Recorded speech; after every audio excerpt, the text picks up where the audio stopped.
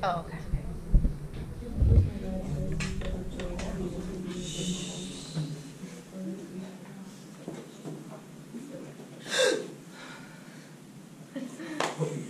Julia,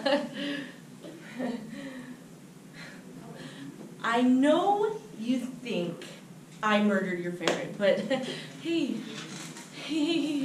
don't cry. Don't cry. You're gonna make me cry.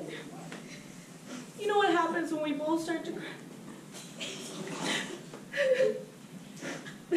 I'm doing it too. Julia, your ferret ran away.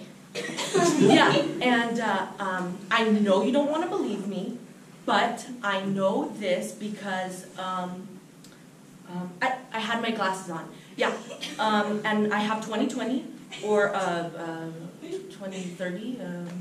I need a new prescription, but I could tell it was Fuzu. Yeah, he had that little rain slicker, the yellow one, and I think he was headed for Seattle.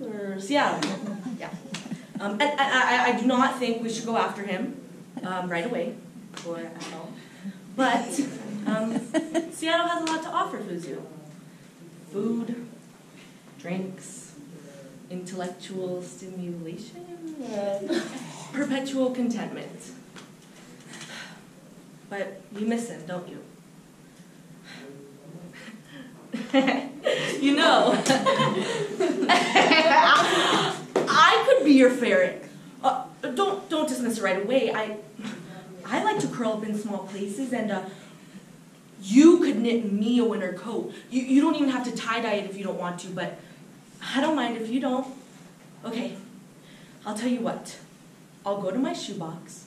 I found a new one, size 11, and I'll rinse off this knife. And I'll throw this little baggie away, and you can throw me a ball, okay? Okay. Unless you don't want me to be your ferret. Do you not want me anymore? Don't back away from me. What are you gonna do if I'm not here? Who's gonna sing to you? I know the whole soundtrack to Sleepless in Seattle. Sleepless in Seattle. No! Julia, don't be scared. I don't know what I'm supposed to do. I could go to Seattle. I'll follow Fuzu. But Julia, when I'm gone, you'll have to clean off the knife. I won't be able to. I don't have a yellow slicker.